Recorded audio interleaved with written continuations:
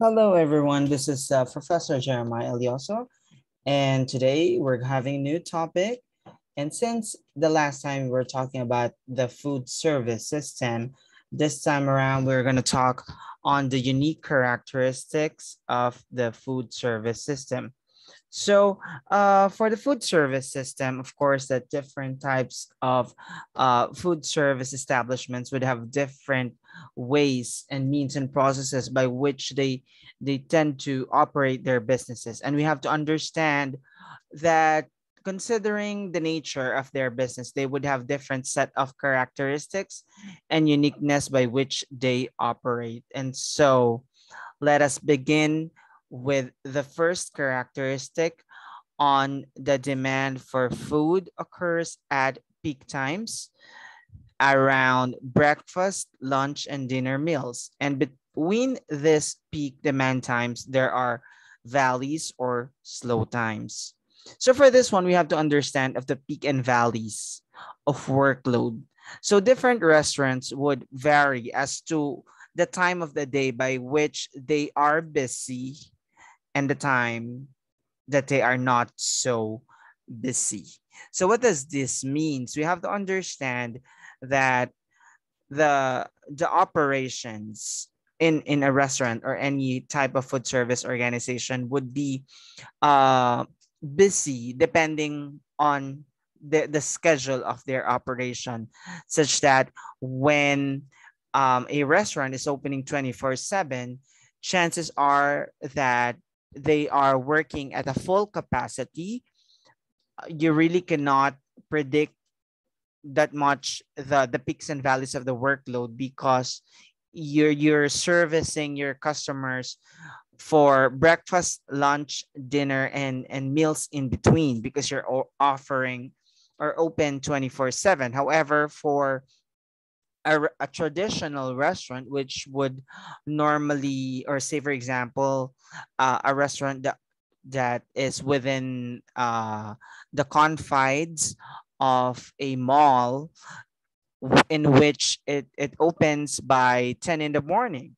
So normally you would have your staff reporting by 9 a.m. to prep and get ready for the opening of the mall by 10. And naturally the first service of the day that they would be offering would be brunch, and maybe the peak of the workload would be during lunchtime. And eventually after the peak of the lunchtime, the the workload would go down at a valley at around 1:30, or that's past lunchtime, and it will eventually soar up high to its peak around break time, or that will be 3 in the afternoon, and then it's gonna go down again, and then maybe gonna go up for the dinner service.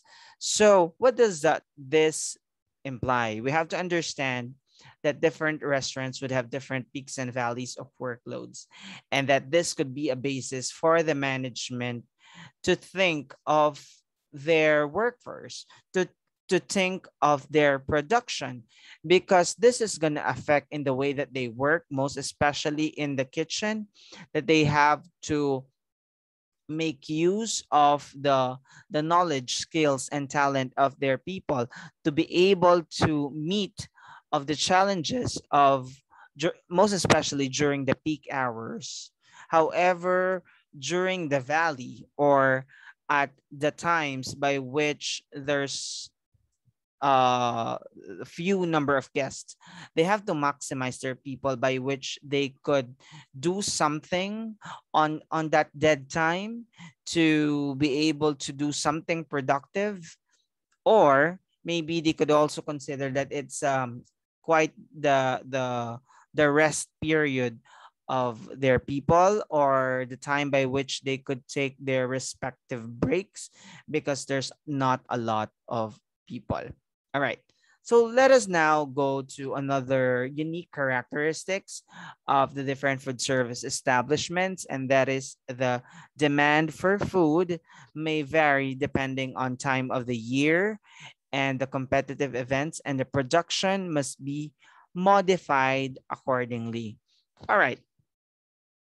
So we may have observed the times by which the restaurant is at its full swing for a certain time of the year, because we are aware that different months call for a certain occasion by which we celebrate. Okay, of course, this varies depending on your place of origin or country of origin.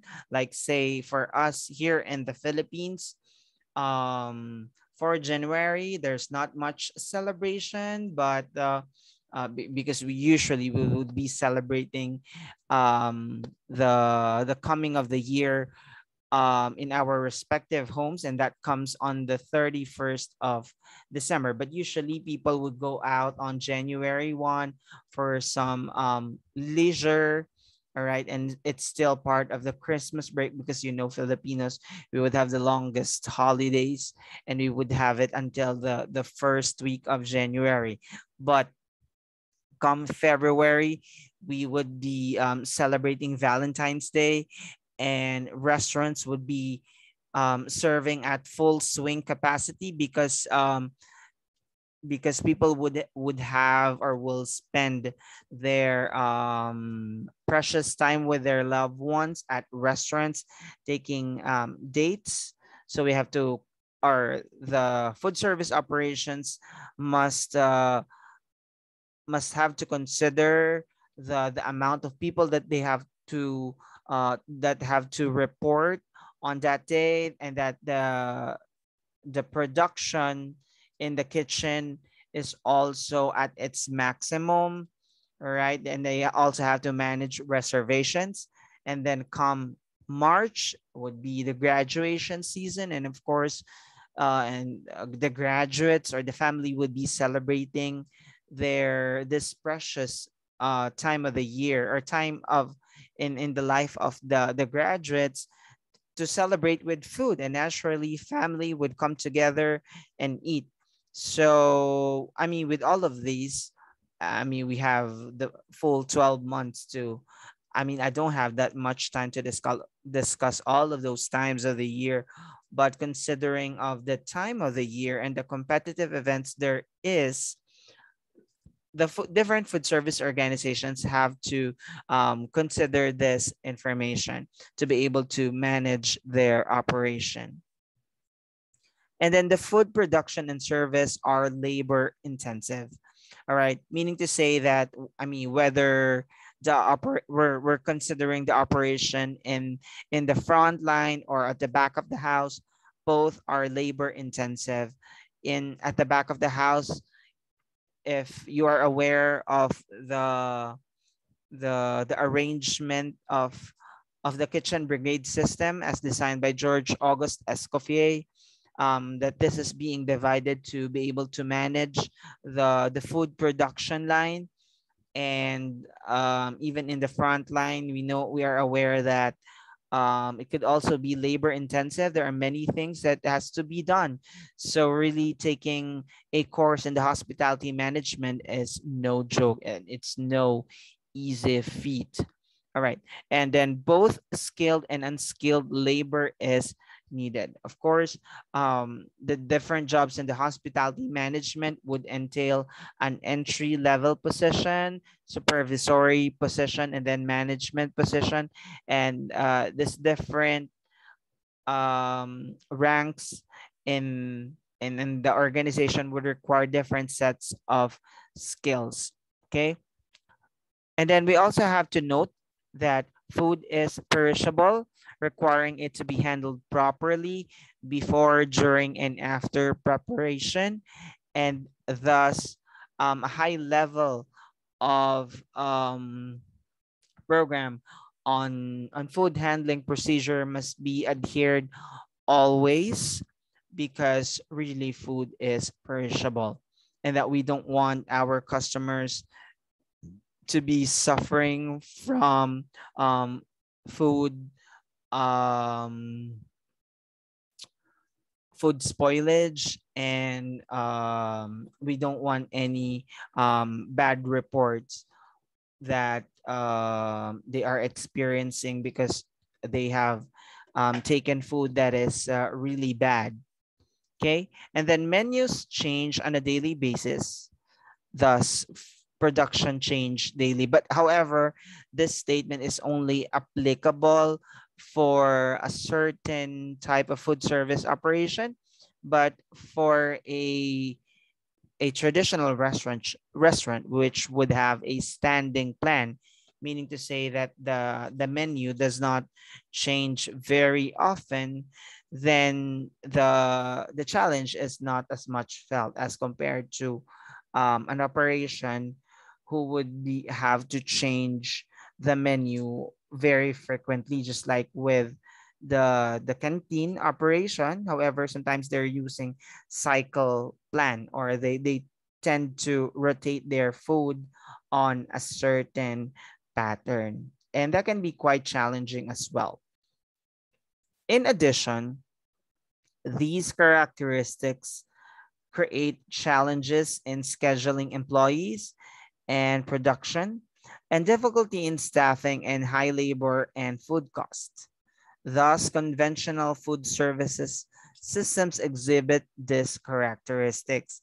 When we say conventional, that's the more of the traditional type of food service system, just like how we would have for restaurants. And we are aware that working in a restaurant or the restaurant food service operation, the scheduling of the employees and the production could also be very challenging. Okay. Food service directors look for ways to ensure or to reduce or eliminate the impact of these characteristics, and alternative food service systems offer solutions. And we would actually be discussing that further. All right. So, for example, we have what we call the commissary food service systems. Maybe you have heard of the word commissary, but for some who are not aware of this, a commissary is a centralized food production or remote kitchen by which it allows the economies of scale, meaning to say that the cost of the food of production can be reduced because there is a centralized kitchen who prepares most of the food, and they are delivering this semi-prepared food, half cooked, um, to remote kitchens or different branches, just like how we would have for Jollibee. And we are very much aware that Jollibee would have numerous branches, not only in the Philippines, but all across the globe. And considering this type of food service operations, to ensure of the same level of quality of the products that they are offering, they would have a commissary by which a central production kitchen prepares most of their food products, and they deliver this to remote locations or to different branches. And once it arrive at the branches, these are being cooked, all right, and finish on their respective branches or store. Okay. And then we have the ready prepared food service systems. Okay. These are separate production. There's a separate production and service in that food is prepared and stored either frozen or chilled for later rethermalization and service. So just by merely looking into the word of this type of food service organization, we can note that the food are have already been prepared. So they're just in the storage, maybe on the freezer or on the chiller. And what the restaurants would, or the food service operation would have to do, is to reheat when there's an order. And with this type of food service system, this removes the peaks and valleys of production, just like what I have mentioned a while ago, that occur when production is planned around service. And thus, this is a more cost-effective food service system than the conventional system. We're saying that it's more cost-effective because you do not need that much staff or people to prepare the food because it has already been prepared. It's frozen. You just have to reheat it. Okay? So food service, please note that food service systems may be combined to meet the unique needs of a distinct district school food service operation, meaning to say that we could either combine a conventional type of food service system, a commissary food service system, or a ready prepared system. And later, I'll be giving you more example on this different types of food service systems. All right, we're now heading to the flow of food. All right, so that we would have a better understanding on the different types of food service system, although that will be discussed separately to give you a further understanding on that. All right, so it is important to understand the flow of food through a food service system in order to determine the system that will best meet your needs and to develop an effective HACCP program. All right, just by looking into this paradigm, we could infer that different food service organizations would have to go through this different kinds of steps or processes or transformation process by which they undergo.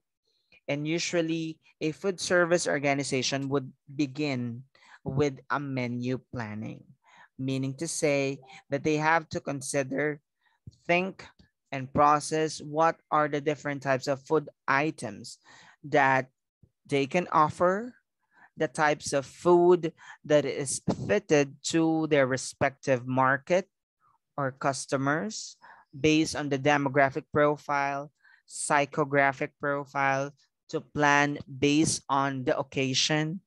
All right. And then after planning, the purchaser or the kitchen team perhaps is now ready to purchase.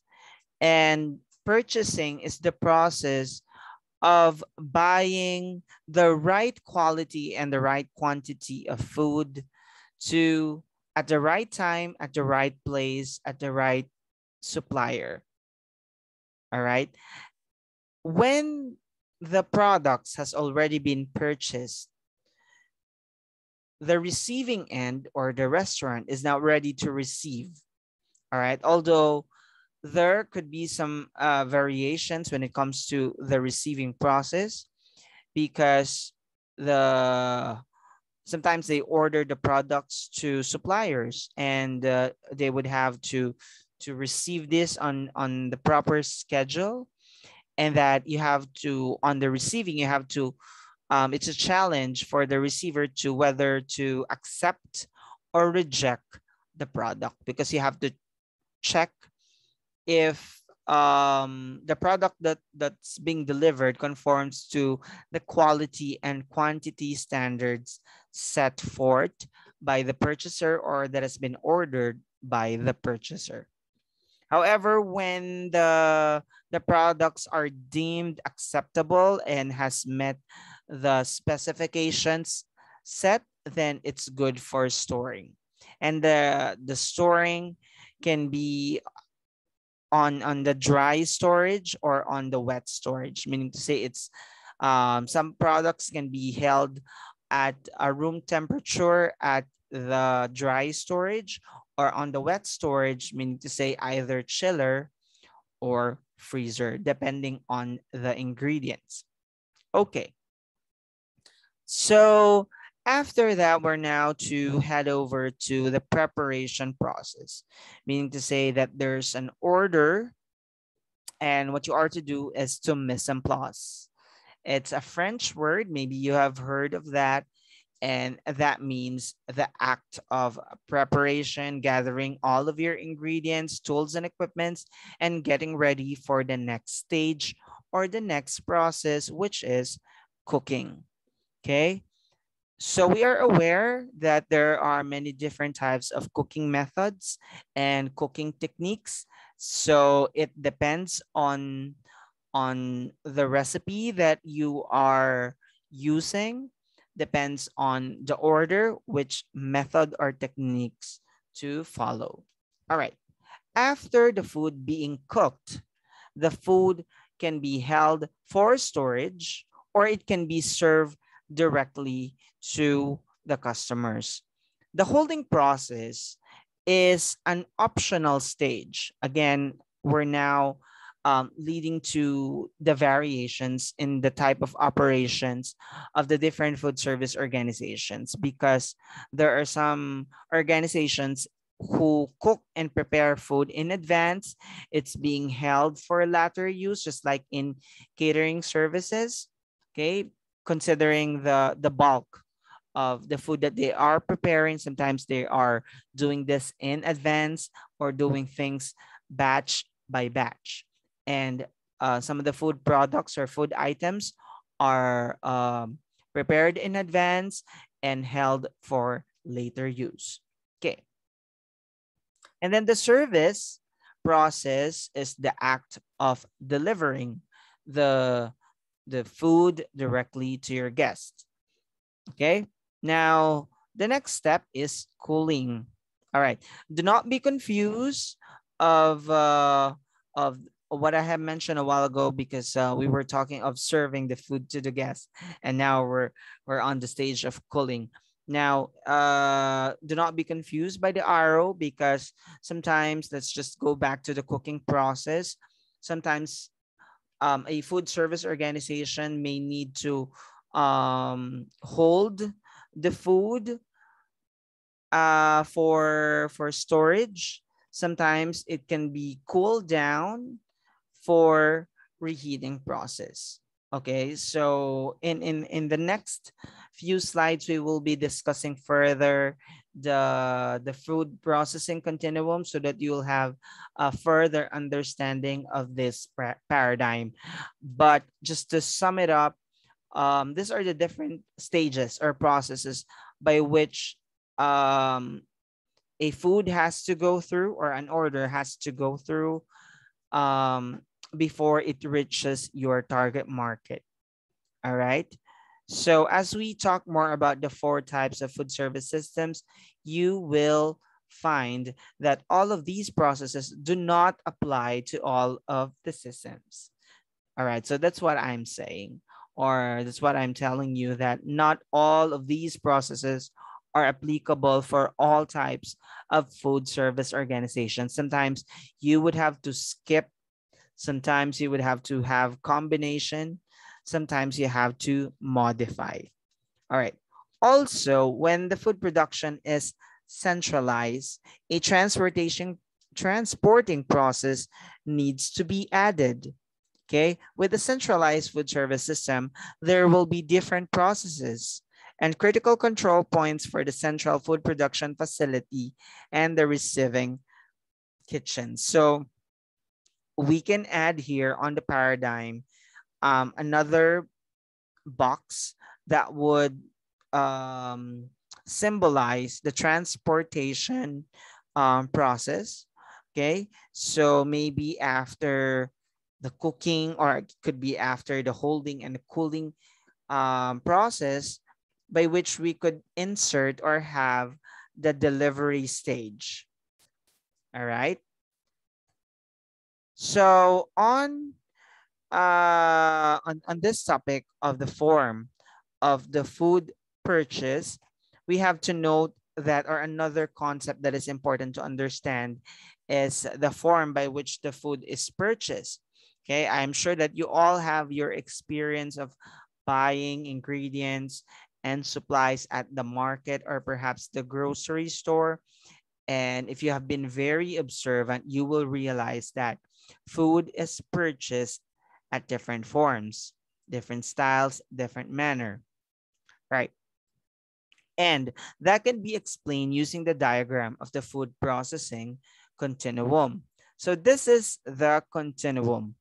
If you look on the left side of the continuum, you would realize or see that it's the non-end of the continuum, all right? Meaning to say that it is the state by which the ingredients are purchased as almost on its raw and natural state, meaning to say that there's nothing much has changed from its original form. However, as you go right, okay, there are some changes that is being occurred.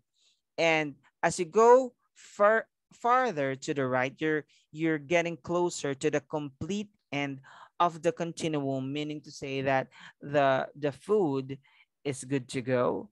It could be ready to eat, ready to heat, or ready to serve. All right. However, when you purchase food somewhat on the middle stage, meaning to say there are some modifications that has been done. There's just a little maybe cooking that you have to do in order for you to eat that product. And actually later we're going to further discuss that. Okay. So you have to know that purchasing decisions differ depending on the type of food service system that is in place. Some organizations, some restaurants, some or different food service organizations may have to purchase on the non-end of the continuum.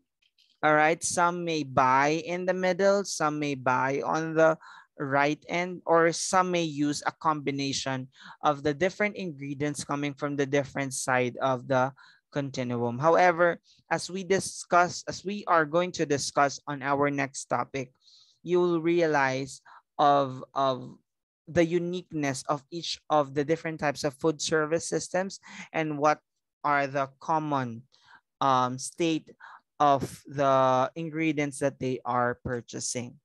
Okay. So let us have the centralized food production or the commissary. Okay. I have mentioned the characteristic of a commissary a while ago. So considering that a commissary is a centralized kitchen, which delivers food or ingredients to various remote or branch kitchen, we realize that food is more likely to be purchased from the left end of the continuum because of the bulk of the orders, because of the number of the kitchens that you service. So you avail of the ingredients on the almost not or on the left side of the continuum with little or no processing at all. All right, because the processing will be done in the central kitchen.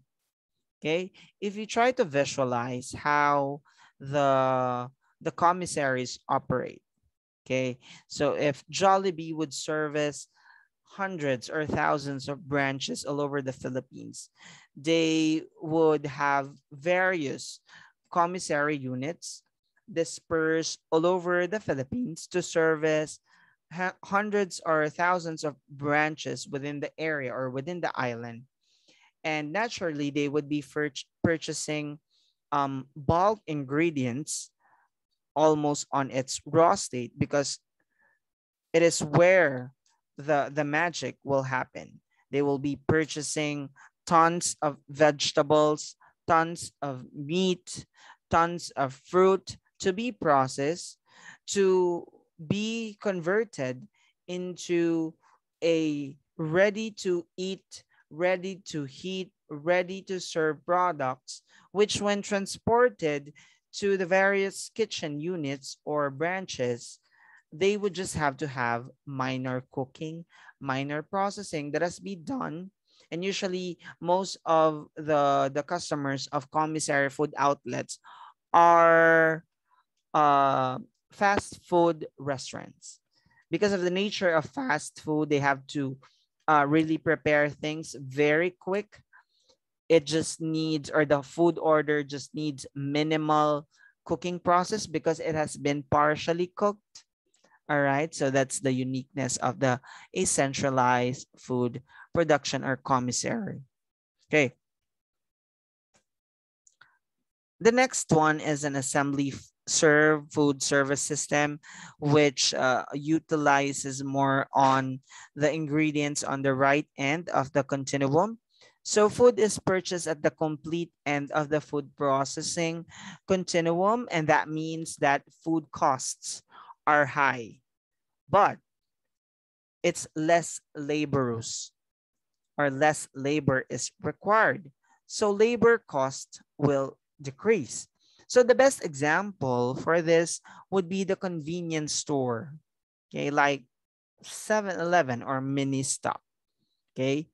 Maybe you realize that the food at the 7-Eleven stores or mini stop are the food there are quite pricey, and because you're using food on the right end of the continuum, and you see that the food there are almost ready to eat, or it's just needs a little reheating using the microwave, or you just have to add hot water.